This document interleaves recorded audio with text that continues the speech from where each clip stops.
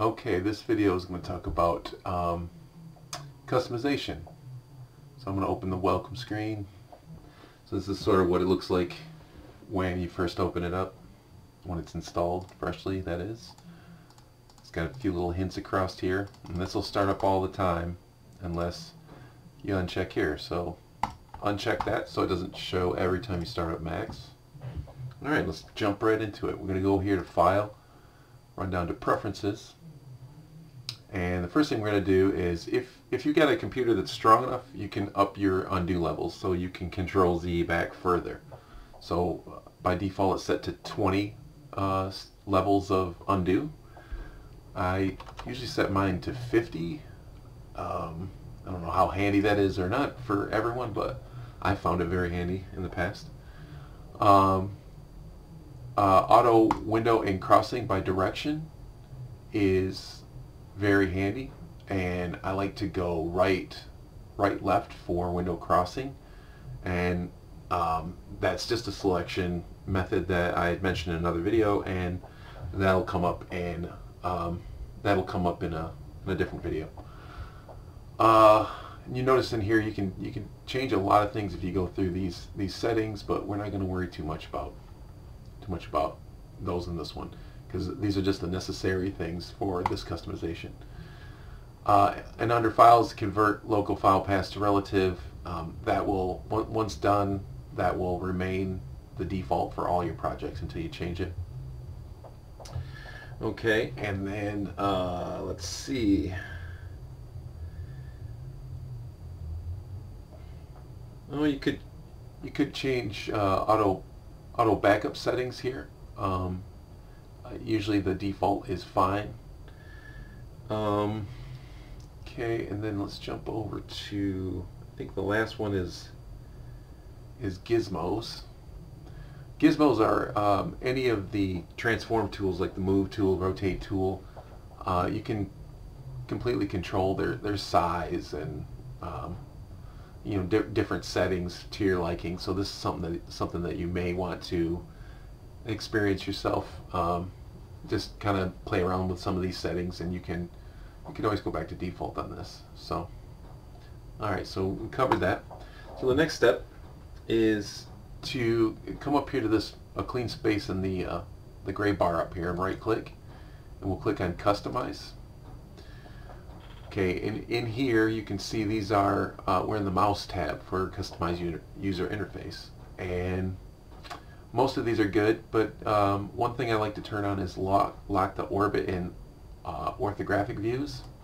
So orthographic views are supposed to be just that, views that are straight on from the front or from the top or from the left, and you'll find yourself sometimes automatically rotating around, and it's really not that useful for anything that you may do for real flight model purposes. I don't know, this would be up to you, but I like to lock that down.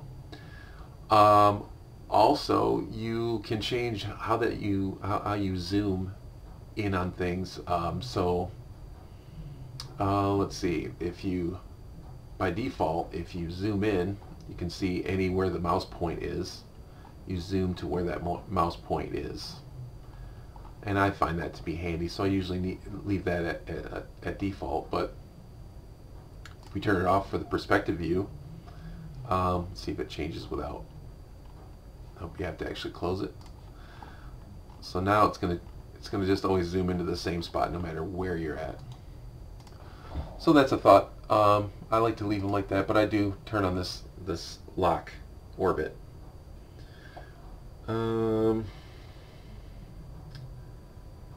Okay, so from here we're going to go to back up here and right click again, and these are going to control the different windows that are showing up on screen and some that we don't need. So we're going to turn some off and turn one on. So the command panel, you'll see, is that one there.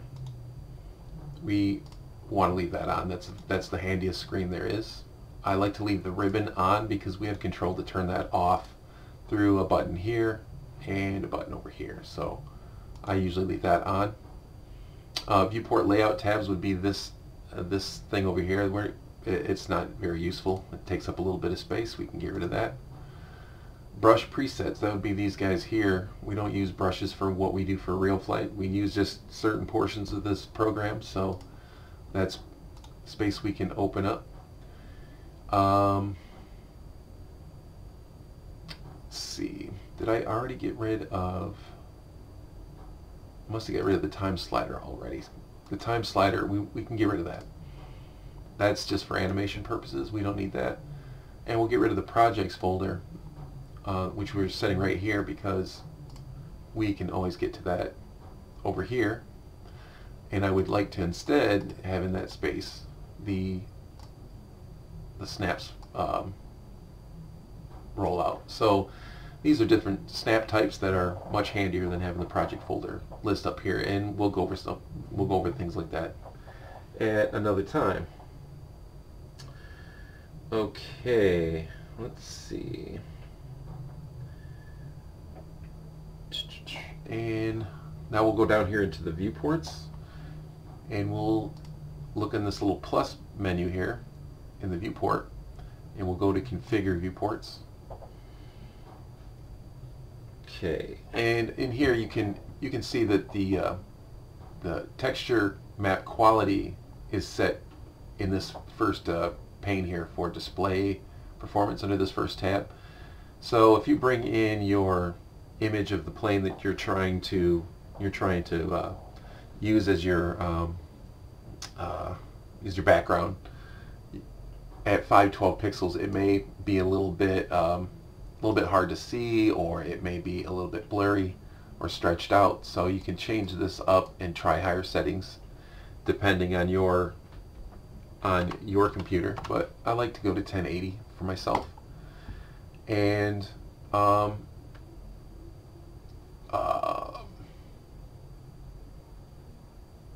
I usually leave everything over here alone, and then under anti-aliasing I like to at least turn on 2 times. Now if just do one thing at a time here and see how it works out, and know that you can come back here and you can change these settings, and you know, you'll get your performance back. So I didn't mean to go to 1080. I'm at 1024. I've got monitor resolutions on the mic. You can customize your backgrounds for your viewports if you'd like to put in your own custom picture back here, or if you don't like this gradient, you can change that to a solid color. There's a few things you can do there. Layouts, that window that we got rid of, layouts over here, we could come here and change our layouts, but I've never found any other layout but the 4, and I to be very handy, and I usually just use the single window most of the time anyways. We don't need safe frames, because safe frames are really going to be for setting up animations and things like that, so that they'll show up on different types of screens, so it's not useful for us. Regions, not very necessary. Statistics, now if you would like to see your statistics for your triangle count to be always on screen, triangle count is important because we're limited to 135,000 polys for 3ds, or no, for real flight, and so triangle count is important. We also don't need the vertex count or the frames per second, but over here we would like to get a total and the polys or the triangle count with what's selected, and then we'll just show that in the active view. So this yellow line that shows up over a viewport, that's your active view. So when you apply that and click OK, we'll see we've got a running count here, and that'll change as you add objects to the scene and keep an active count for you. View cube. So this is the view cube over here in the corner, and you can grab a hold of this and you can move it around and to move around your scene, orbit around, and use it for navigation. Some people find it handy, some people don't. You can change the size of it. You can make it very tiny. You can make it very large. You can make it only show up in the active viewport, or you can turn off the view cube altogether. I would say that it's handy to leave this small and just in the active view. In some cases, I guess it's nice to have it there, but it's not really a very necessary thing. You can navigate using just your mouse and the keyboard, and it should be fine. So we'll leave that there and only in the active view. And this is the steering wheel, and that would be, there's a couple of little arrows that show up to help you move around. So if you're going to leave the other thing open, you might as well leave this here too. So okay, now you see we've got that all set up. And then another thing to note is we've got as much real estate as we can really get here, except for if we're working in an active view, we can expand that view, and then we could be working here. And if you became a master of keyboard shortcuts and you didn't really need the tools on the side here, or maybe I don't know, maybe you just become such a pro, you could hit Control X and you'll see that'll give you the maximum space to model in. So yeah, that's Control X. So once you get this all set up and you like the way it's set, we'll go to Customize and Save UI Scheme, and save this in the default location or somewhere else. I guess you can save it anywhere you'd like, but I'll just call this Real Flight Layout. I can save that, and you can change your theme to the light theme like it used to be. Leave it here, but we'll set it like this. Okay, so that should show up over here on the next restart, and that's something you can get back to. You can change between different workspace layouts. All right, thank you.